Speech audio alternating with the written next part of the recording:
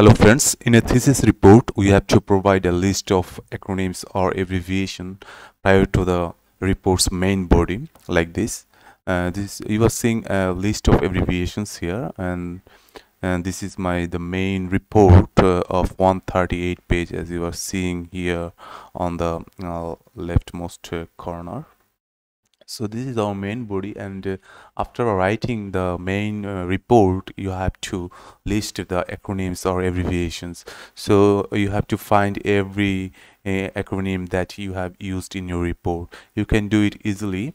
If you go one by one in your thesis paper, that will take time, but or you can miss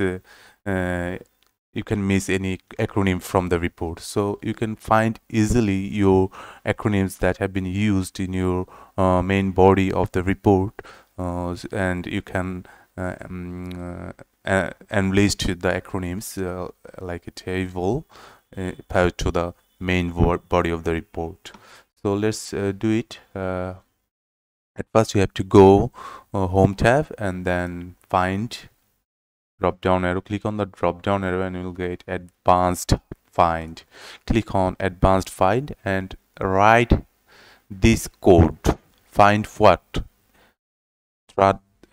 In between third bracket you have to write A to Z, A hyphen Z, and then curly bracket, let's say 2, and then comma, curly bracket close, and again comma.